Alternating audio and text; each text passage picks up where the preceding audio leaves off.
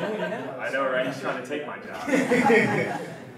So welcoming anybody who's not familiar with our Every Friday class. Right now, a group of students, as you see pretty much predominantly in the front, we get together every Friday and we kind of listen to another speaker, and they explore a different venture into artificial intelligence. And they're able to give us a different aspect and help us learn just a little bit more about what AI is. Anyone familiar with the company Moxie? We were lucky enough to have Mr. John Rich come and talk to us a couple weeks ago about so. And now today we have Mr. Pedro Arevalo. See, I had to look back. We had to talk about that. It's tough, man. And today he will be explaining exactly what Moxie is, maybe just a step further. He is a senior data engineer, and Moxie as a company is listed as a marketing solutions agency. Thank you. Welcome. Thank you very much. Okay, so today I'm going to talk about the project, AI Against Humanity, but this is not necessarily going to be about a project. It's more about a journey, specifically my journey, because, at one point I was also a student like you guys, and I actually graduated from the digital media program at Georgia Tech. So the digital media program is mostly like a program where you kind of go and find yourself, right? So it's about different aspects of media, like civic media, you have entertainment media, you have different sorts of media. So I was able to explore like stuff from like VR, mixed reality, to haptics, to physical computing. So I did everything, and somehow I ended up being a data engineer. And actually my background was in linguistics and foreign language teaching. So I'm gonna take you through a little bit of a journey, and also some of the projects that we do at Moxie, specifically related to AI, machine learning, just general the intelligence practice. So let's start with data engineer. So first of all, I am a data engineer. So if you ask what data engineering is, it's actually a lot of things. So it's about the architecture, but it's also about how you download data, process the data, and present it to analysts so that they can actually get insights from it. So in my case, I work with the Verizon client mostly on the CRM side of the business. So raise your hand if you have Verizon here. Okay, wait, really? That's only a few people. Okay. Anyhow, so what we do is that we have access to certain data, and we try to look at different behaviors and analyzing like how the products move and how a lot of different aspects of the company move. So I'm like the person that's in between the data and the final analyst, whether that is a senior analyst, a lead analyst, or any sort of analyst. One of the important things that I do is that I get this data and I organize it in such a way that it's very easy to process. This data helps helps Verizon in order to make decisions. So whether to change a web page, for example, whether to change their emails, if these emails are bugging you too much, So we actually look at a lot of different aspects within the data in order to kind of like fine tune. Just letting you know, data privacy wise, you guys are fine. There's a lot of concern of like, oh, I wonder who looks at my information. It's like, it's people like me most of the time, and I never look at at people like you, for example, specifically. We never look at one person. It's mostly about like groups as a whole and trends as a whole. So at least on our end, you're good. I don't know about Google. So another part is, it's data and specifically data engineering is very interesting because you're looking at the past.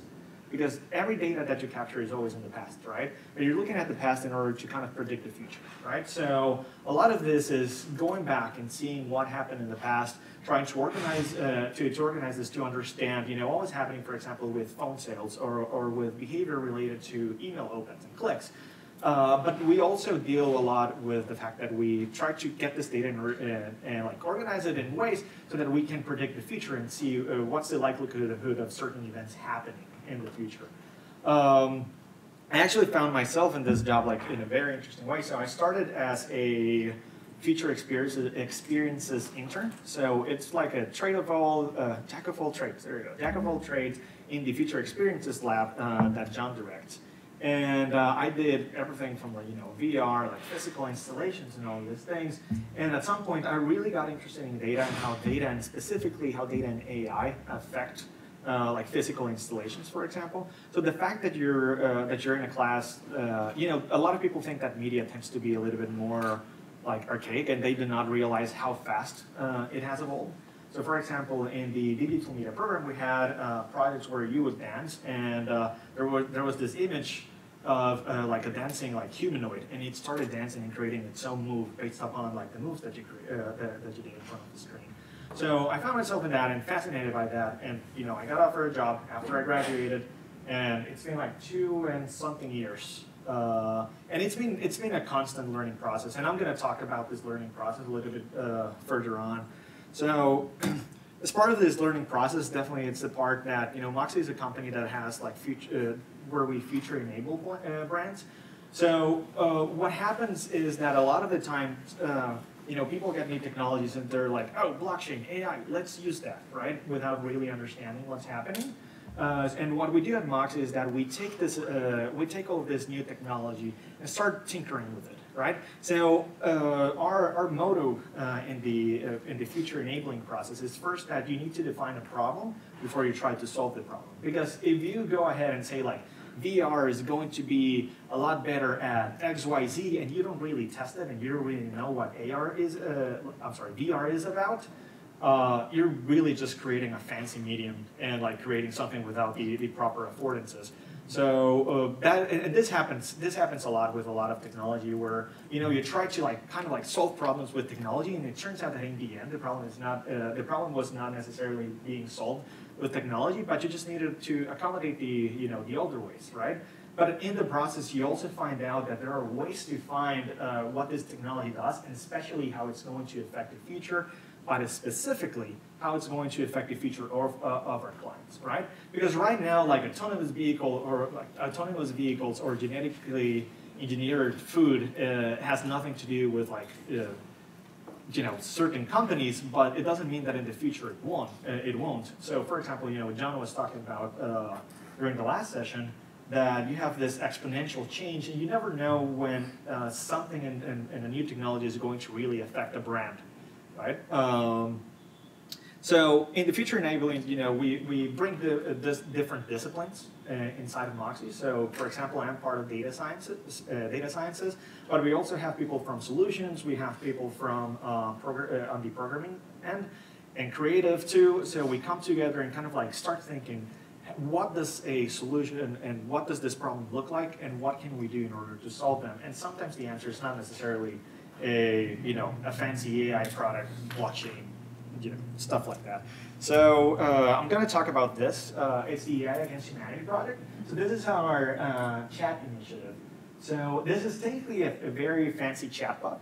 And what's very cool about this project is that it was not trying to solve a specific business case. It was not saying like, we're going to turn Verizon's chatbot into a super intelligent chatbot. This was more about understanding how human speech works, and specifically how it works outside. So a lot of the times what you end up having is a bunch of like a group of engineers, and they think about the data, and they gather this data in a very specific way, and they just feed it into a model, and that's what you get, right? But it turns out that data is never wrong. Like every data point that you collect at any point is actually data that you have to collect with a purpose. So data does not exist in the wild. There's always a purpose that you have in order to collect data, whether that is outside temperature, human speech, feedback from different transactions and whatnot. So in this case, what we did is that we have this project, and we want to see how people interacted with the chatbot, and also what type of tools we had available in order to actually give them back something. In this case, a response. We're going to do a test at the end of this class. We have the server up, and you're going to try and find out if this is a robot or not. So it's based on the Turing test, actually. And what you do is that you go in and into a website, and you ask a question, right? So once you ask the question, you go into a lobby, and a machine or a person will ask a question, and you're going to have an answer. After 2 rounds, you're going to decide whether the person that was answering and asking the question was a human or a robot. And we were able to get like 40% of the time people believed that the robot was actually a person. And I'm going to explain a little bit like some of the models and some of the things that came into building this. So first of all, it was all about like how human speech works, and also how human speech works in the wild, in a sense. So one of the things that we first started doing is like we started doing tests between ourselves. So there was no AI involved. So we started testing this among ourselves and like answering questions, just creating a data set of just a bunch of questions. There were a lot of obscenities, of course, in the process. And this is something that is it's part of human speech, and you need to learn, how to kind of like avoid making your robot like into a racist Nazi, as it happened to, I think it was Microsoft, like Tanya 10, something like that. And it became like super racist like in like 3 seconds. So we needed to create a way to avoid this problem, because this is a real problem. Like people actually like to get these AIs and like make them into this like what is the worst of humanity we can offer to a robot or to an AI, and fit that into it, and let's see what happens. So we started doing that, collecting all of the data, trying to ban some answers, or not some answers, but kind of like filter and see what was actually like actual human speech in this case. Now, this is the most important part of this process is that we realized that the data in this case, the data that we were collecting, was part of like real human speech. It was not collected like in like any sort of environment, but it was collected with a purpose. We asked people ask questions related to this and that, like very specific topics. And what it helped us is that we realized that sometimes, when you build tools like this, you're going to build tools like this with data sets that come from a third party, and this third party has collected this data for a very specific purpose. And this actually creates a model that will give you answers related to that data specifically. But when you start creating a data set that is actually related to your product, to the actual humans that will end up using your data, this is where it becomes a lot more interesting, and where the product actually starts shaping more into something that's for the user, by the user, as opposed to something that's like a third party that somebody collected. So I'm going to show you a little bit of a backend. I have a small video here. No. Yeah. There we go. Should start playing.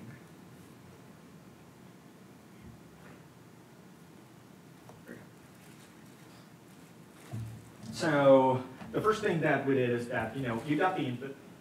Now it's really important to know that all of the data you have to go through a lot of process, because human speech is probably one of the most complicated things that you would ever work with, because it means a lot of things. We have semantics and syntax involved. And what we did is that we cleaned this text into a way that a machine can read it. So it turns out that machines are pretty stupid. Like just in general, machines are very, very, very dumb. What they understand is actually mathematics most of the time. So what you're going to have is that you have to go through a process called lemmatization. You have to clean the words. You have to get rid of stop words, for example. You have to get rid of a lot of the noise. And then what happens is that this data actually gets vectorized. So are you guys familiarized with vectors and everything? Cool. Okay. So think of it as giving like a mathematical footprint to a word. And with this mathematical footprint, what we can do is that we can actually end up creating a mathematical representation of a phrase or a question. Right? This then came into different sort of like models and types of. Wait. Let's see. Come on. I thought he was going to play on a loop. Okay, so we went to the next phase of the project, which was actually understanding what should we use in order to give you an answer. So it turns out the answer is a lot of different. There are a lot of different ways in order to give you an answer. So I'm going to stop right here. Let me see if it allows me to stop, and I'll talk about this. Pedro, will you explain what a vector is? So what a vector is a mathematical representation. So for example, so we have an array. Right? So for example, in vector, let's talk about the word king, right? So in the word king, you're going to have in the vector, you're going to have an array. So the first part of the array is going to give you the result of how does this word sees in terms of 0 to 1, how female or how male this word is. So male would be like 90, right? So you would have a 0.9. Then, comma, you would have like, is this word royal? Yes or no? So how royal is this word? So in this case, it will be like a 98, so 0.98.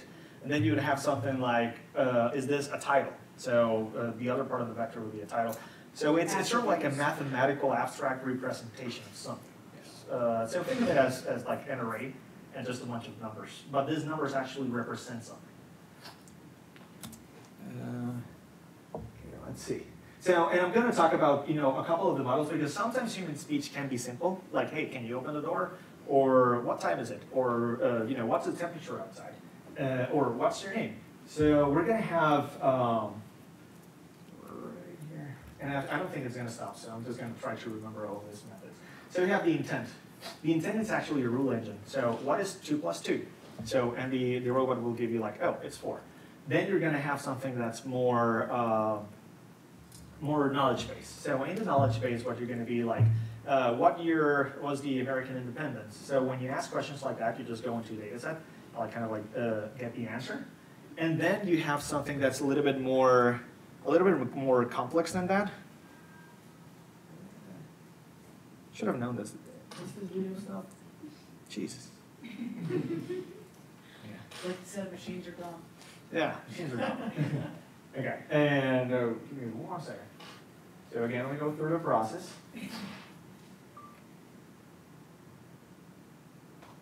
There you go. Retrieval. The retrieval is probably one of the most interesting ones, and it's actually the one that gave us the most leverage. So it turns out that when you ask a question and when somebody responds to that question, we log this into a database. And inside of this database, every time you ask, so for example, if a member of a customer service team, and you ask them like, how much are the phones, or when should I pay my bill? The answer will always be the phones are blah blah blah, and you start creating a set of rules that we then apply in the generative model. So the robot actually starts learning, or the AI model starts learning more and more and more about these questions, and actually starts creating coherent answers to all of your questions. So you can, right now, there has been we've logged thousands upon thousands of different questions because this robot has been tested in a bunch of conferences that we have. You'll see it in a moment once I'm done. So also part of the initiative, we had this project, which was the Starbucks project. So Starbucks came to us and they asked us Moxie, how can we increase order accuracy? So I don't know if it happens to you a lot, and I hate when this happens when you go to any restaurant or any fast food chain, and you order something and they always give you the opposite of what you want, right? Or sometimes, well, they will give you the opposite. So what we did is, first of all, we started experimenting with VR, and it turns out that the physicality of VR is it's very good and very well related to the training of the barista and their day-to-day and regular actions. So we used, why is this not playing? There you go. Okay. So we used this. And on top of that, we used natural language processing in order to get the order from the customer.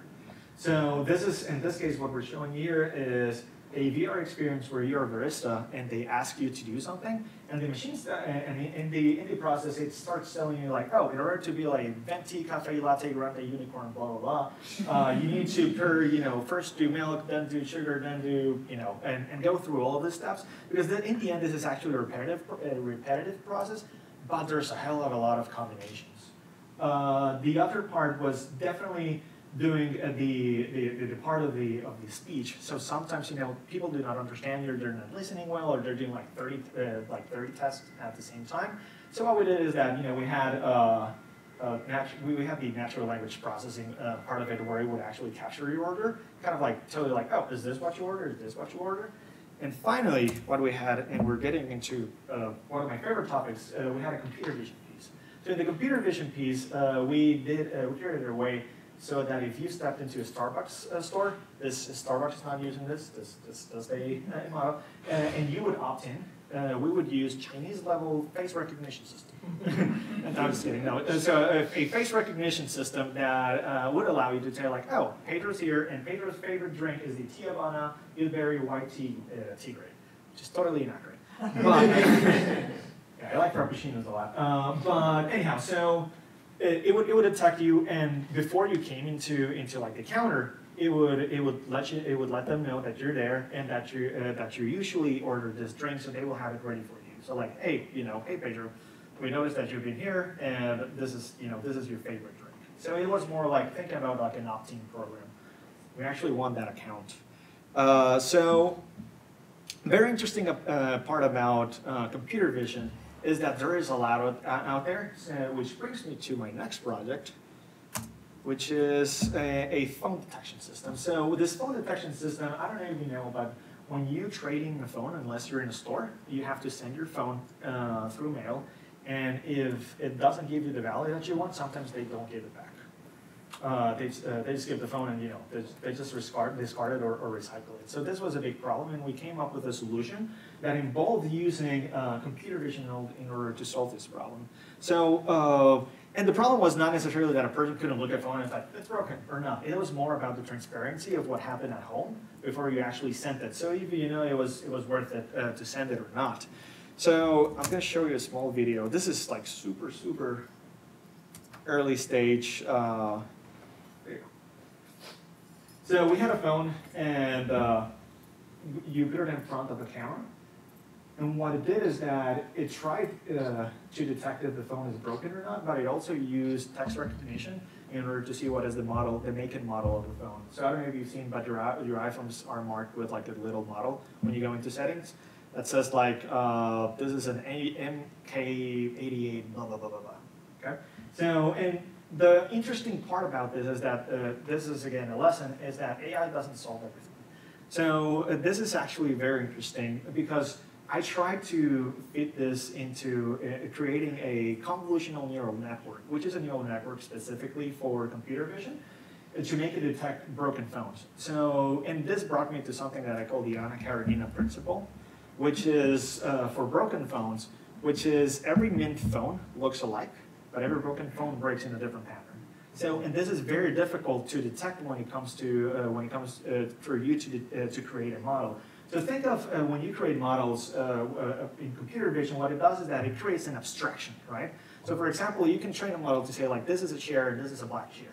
But what happens when you start giving like 1,000 examples? It will say like, oh, a chair has like 4 legs and whatnot.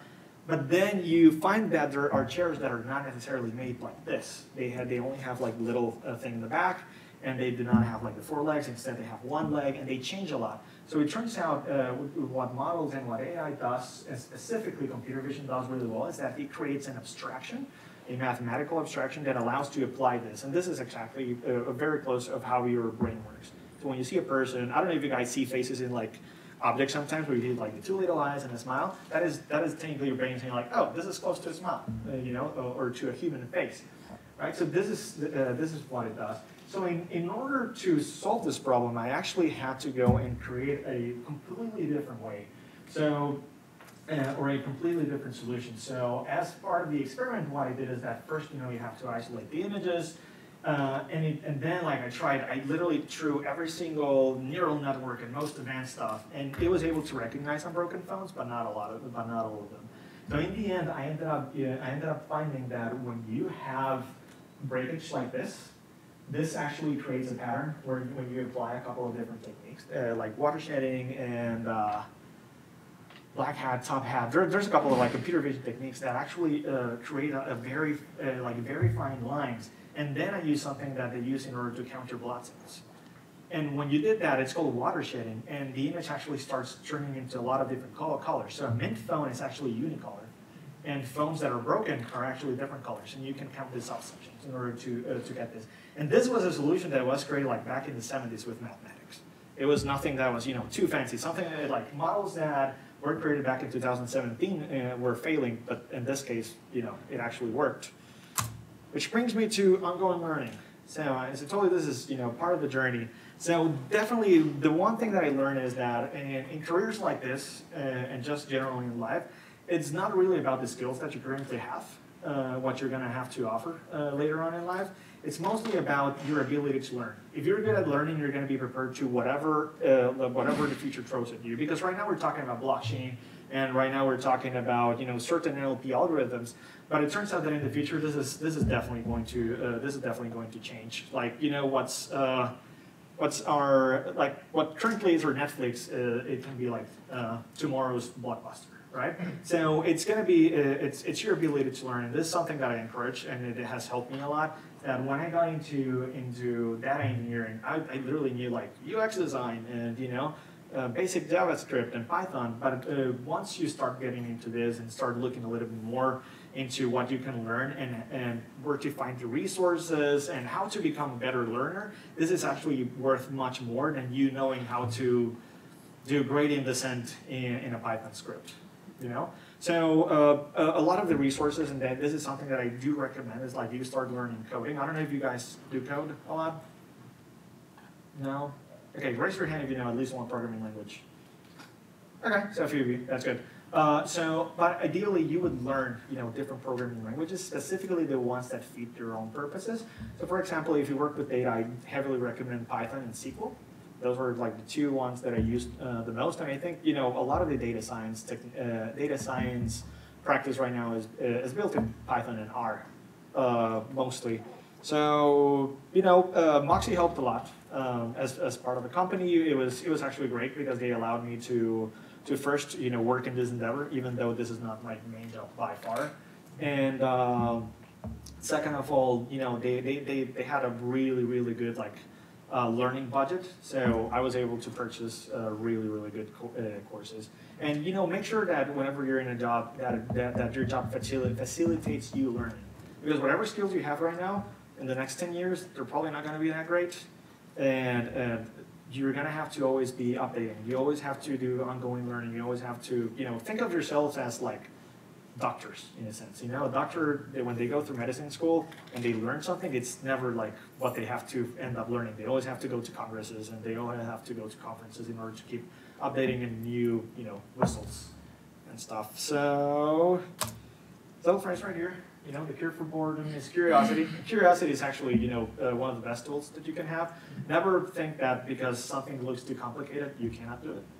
And there's no cure for curiosity. Let's talk. So do you guys have any questions or anything?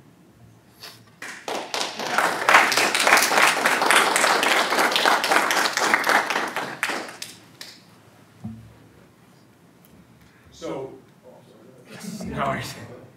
Joel, go ahead. So why is Python preferred language for So it's not necessarily preferred, but right now it's very good because it's very highly adopted.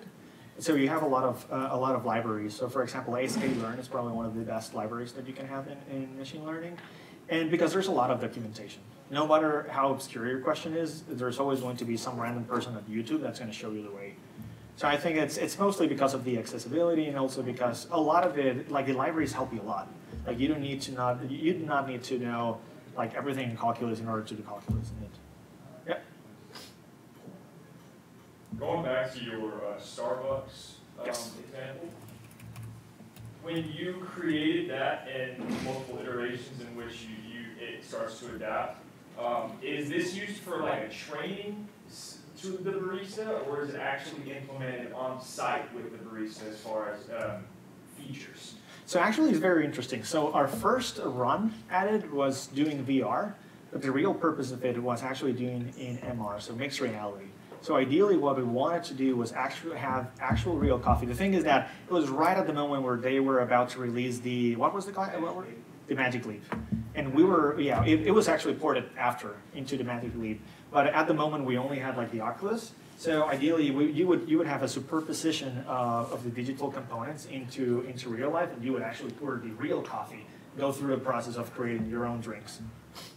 Yeah, so it was it started like that, and sometimes when you do not have like the tools at the moment, you think like, what's the second best before I adapt it? So you can actually start defining more like getting better questions, as opposed to having to, I'm gonna wait 3 months for the Magic Leap to finally go out.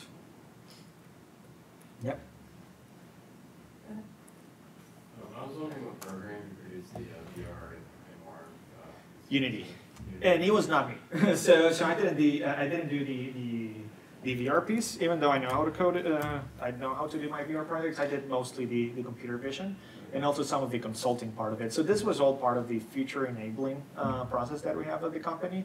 So there's around like 7 to 8 people right now working like from different disciplines. So every now, we all come together and build a lot of this. The 3D modeling is actually Unity Store. Yeah, the Unity Store has great assets. So when I was in grad school, Like, it was great because you just went in and looked like free pickaxe because I was doing a dwarf about like VR mining, and it was great. Like, you can find free resources almost anywhere online. Yes. So I have two questions. I was trying to follow along the loop that wasn't looping, and because I saw you had input, normalizer, evaluator, humanizer, output. Yes. But under evaluator, you had intent and retrieval. What were the other two under there? So I'm about to see. I don't remember them off the top of my head.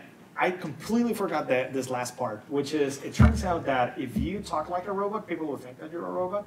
So the humanizer part is that as part of human speech, you make typos, and you also use like different words in order to describe something. So there was slang created into the robot. Every now and then you'll see like problems, like punctuations. Okay, intent retrieval, generative. I completely forgot. So the generative model was part of something that's called a generative adversarial network. So GAN. So this was a network that, I don't know if you've seen, but some people have created like movie scripts with them. You just throw a bunch of text to it, then it spews out text. That was part of it. I didn't program that piece, but what I know is that the results of it were sometimes good, sometimes bad. I remember one time I asked the robot, like, hey, tell me a joke, and it was like, your mom. I thought that was fascinating, and like very bad at the same time. You know, like expecting like knock knock, who's there, stuff like that. You know. On the other hand, it was a sick burn. Yeah. Yes, it was hilarious, and I actually keep like a small screenshot of that. I love it. I love it to this day. I don't think it was a failure. For me, it was 100% a success. Your mom. Yep. So yeah, so that was a generative what network? So it's a generative adversarial network. Why is it called adversarial? I have no clue. I mean, that was so. This is actually interesting because the most complicated part was actually built by the director of data sciences at Moxie. So he's like way at my level when it comes to this. But what I know is that adversarial networks are very different from other networks because they have a memory. So they remember sometimes if you're trying to like say build a model, they remember that if it is rainy, you know, you're gonna get birders, for example, and it remembers every time you do different iterations. There's a couple of like really good videos if you Google generative adversarial network, where they explain why those networks are very specifically tuned for human speech, in the same way that convolutional neural networks are very tuned for computer vision. Okay. Yeah, I was just going to say the generative networks, in this case, it's used because you're creating two AIs that are challenging each other to validate that answer looks legit. So they're training each other. Right, they're by creating an adversarial. You guys can all try right now. If you go to the website, this person is not real. Yeah. In the moment you hit return, it will generate a person. And that's all being done by two adversarial networks. And they legit look real. Like they could be a Tinder profile and whatnot, but they're not real.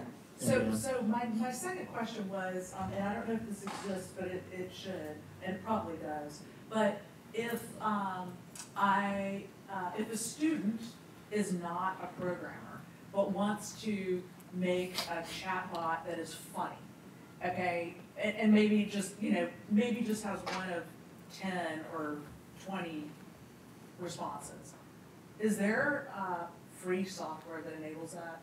I think as part of our experimentation, we use the IBM Cloud, and they have a speech API that it's free to use, and it's actually the model is actually very good because you train it to recognize certain intent, but the intent is not you're not going to have to hard code every single question of the intent. It's gonna kind of like fine tune so that if you ask like, can I have a beer, is the same thing like a beer please. Gotcha. You know, but you only have to do, can I have a beer?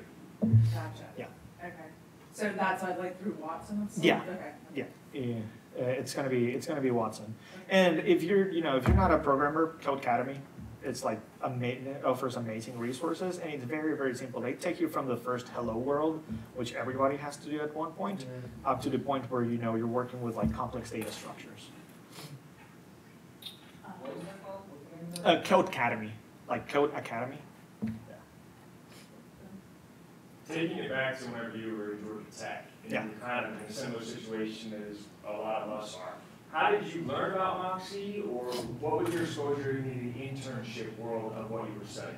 Yeah, so it was actually interesting being at tech, like the university. You get a lot of contacts because people go out to those companies, and same thing for I would say like for GSU. Once people start going out, like you might be like a first year student, right? And the second year students actually graduate and they get jobs.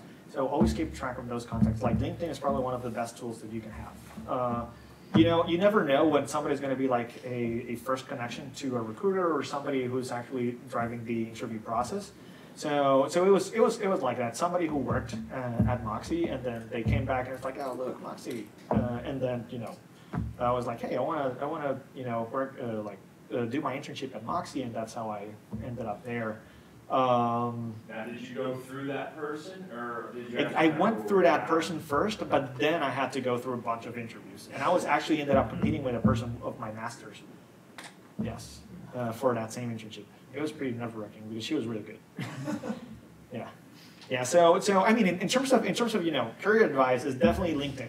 Just LinkedIn the hell out of everybody. Like your professors, because your professors do have a lot of connections. Like you never know what's going to take you to the next spot. That's what's helped me. Like you could have the best resume in the world, but if you do not have the context, it's actually a bit more difficult in order to get you know a job or an internship.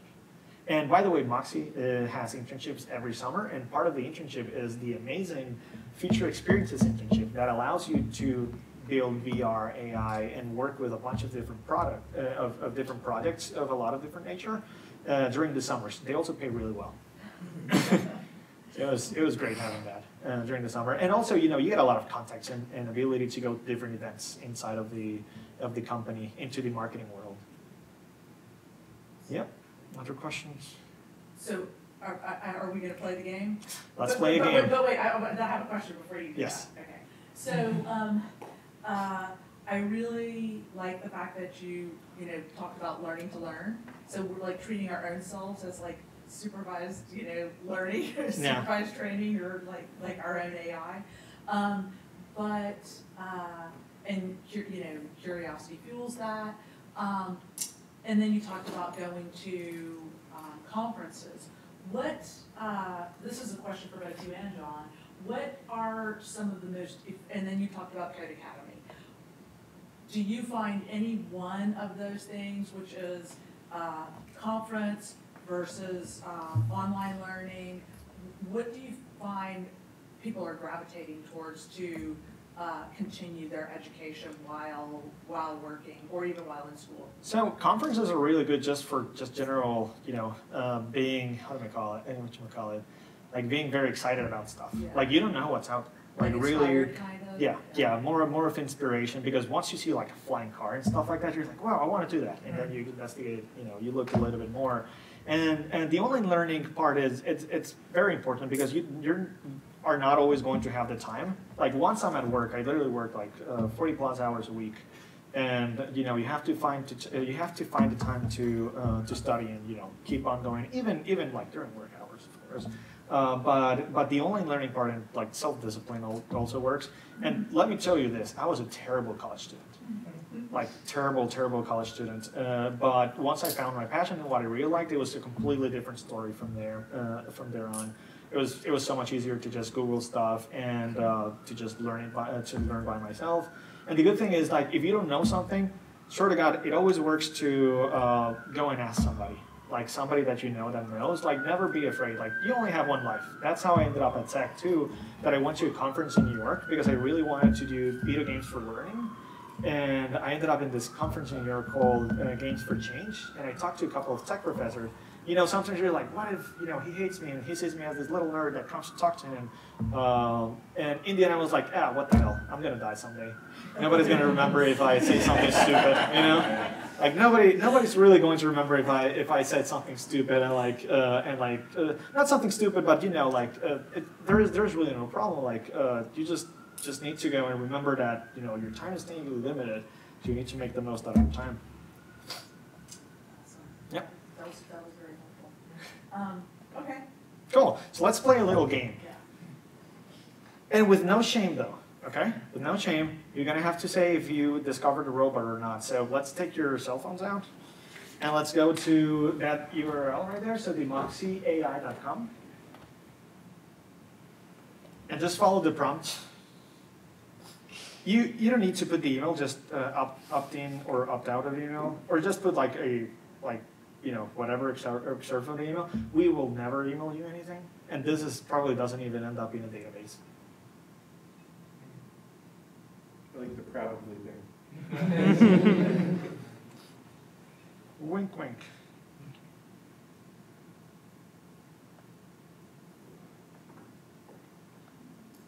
Okay.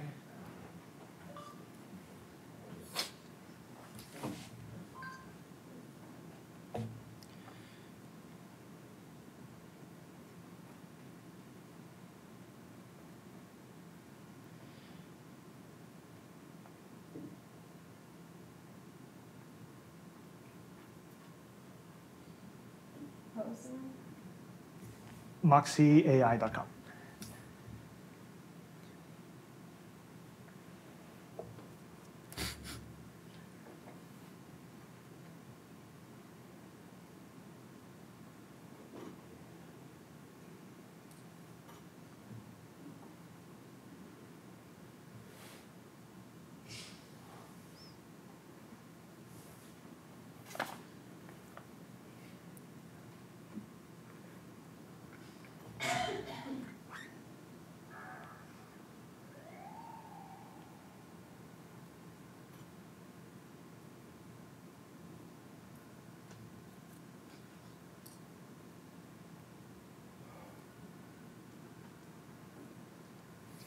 Some of the interesting aspects too is that the robot, you might think that because you have a question, it would retrieve in the database and answer you immediately. Doesn't. Sometimes it answers like in human time, like it takes some time. Sometimes it takes a little bit less. The time is random. And also depends on the length of the question. How does that ensure accuracy if it's randomly just saying something back to what you just asked? No, so it always knows the question right away, Okay. but the time where it sends it to you, it's random. Gotcha. Yeah. So you don't know, it's like, oh, because it's a robot, like it'll. That would give it away. Yeah. Yeah. Yeah, so it has a lot of like human components that go into it.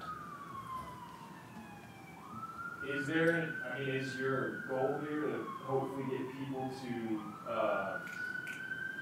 either completely notice that it's a robot or to just not notice it all? So there were two goals with this prototype. The first goal was we want to show clients that quote-unquote chatbots were ready to make a generational leap forward, and they'd have a lot more capability than current chatbots that are very, very narrow and brittle. This system could learn over time what are people concerned about. It could learn if Delta decided to use this, it could actually be trained on the language, the way that Delta would speak as a brand. Also, we haven't added this, but we're going to do emotional detection too, and then it could respond based upon the emotional state of the person having the conversation. So part one of this was to say, hey, get ready for next generation chatbots, and hopefully sell some projects like that. And then the second thing was, there's a big issue now with bias in AI systems. I'm sure you guys have heard of different cases, everything from Google discounting women's resumes, maybe males that were submitting job applications, giving them higher level, and they had to shut down that system. Or even in our legal system right now, who gets bail and who stays in jail is often run through AI systems, which can be biased. And so what we want to show here was instead of building a fairly rigid system, have thousands of people train it so it actually learns the diversity of the needs of the people it's supposed to serve. Awesome. So that was the second You know, models and AI in general is as good as the data that you put into it. You know, there's a saying, garbage in, garbage out. So your data is probably one of the most, the things that you have to fine tune the most before you put it into a model. So okay, who found the robot and who didn't? I found the robot. You found the okay, who did not find the robot? Okay, good. So would it make you uncomfortable to think that, you know, some of the people that you're talking about are not actually real and they're a robot and then you didn't find it? So this is also to think, you know, there's a lot of things about human speech and what we think of as human and what qualities we can actually start automating into, you know, AI models, for example. So you can actually respond in a way that a person would respond. So are we training the model right now? Yes. Yeah. Okay. Yeah, so that's a really good point. When we first launched this 2 years ago, we did it at an open house, and so hundreds of people played it. About a third of the people got it wrong. Only a third of the people thought the AI was the human. I don't know what just happened now. The last time we ran it at a conference, 54% of the people thought the AI was the human. So over half. So the system, to your point, Elizabeth, is because we all try to trick it, try to figure out questions to trick it, but then it learns what are tricky human questions. And then more importantly, it sees how humans answer tricky human questions. Yeah. And that's why now it's probably at 50% or above. Yeah. Yeah, so every time I do that, it's like the meme, congratulations, you played yourself. Yeah. Yeah. Or any other questions, or anything, if you ever have questions about just AI in general, data engineering in general, you can find me on LinkedIn. I'm pretty reachable. If you're curious about like learning resources or how to answer the complex questions of life, not that part, but like or how to learn new things, I'm more than open to answer those questions. Well, I do have a question along those lines. One of the hardest things, just like Joel asked, why Python, even knowing what to learn, like, okay, you said learn a programming language. Well, what if you go and learn Pascal? I mean, that's like silly. It's so hard to know, like curating Yeah. learning experiences is one of the hardest things. I mean, there's conferences and there's conferences. Yeah. There's things to learn online and there's there's ways to learn it more efficiently, better, whatever. And I was curious to know how you vet your learning experiences. So ideally, you would talk to people that are in the industry and industries that are relevant. So same thing for like any sort of like software that you're using, because sometimes people end up in legacy systems because infrastructure is so expensive to change that it's actually easier to just hire people that knew like archaic programming language. So try to talk to people, especially people that are in the industry, doing jobs that you might like, and don't be afraid to literally reach to random people every now and then, And aside from that, your professors should have a good idea because they do know, like, in terms of the industry of what is currently happening in different areas. Like my boss, he's part of the UGA Analytics Program Board. And like everything that we do is literally, a lot of things that we do, it's stuff that the students are going to be seeing in their curriculum in the next semesters. Because they get informed, they get feedback from, from the actual industry leaders. It's something that I thought was pretty interesting, which a few people got to take part of today, but there's a group, you probably just pulled through.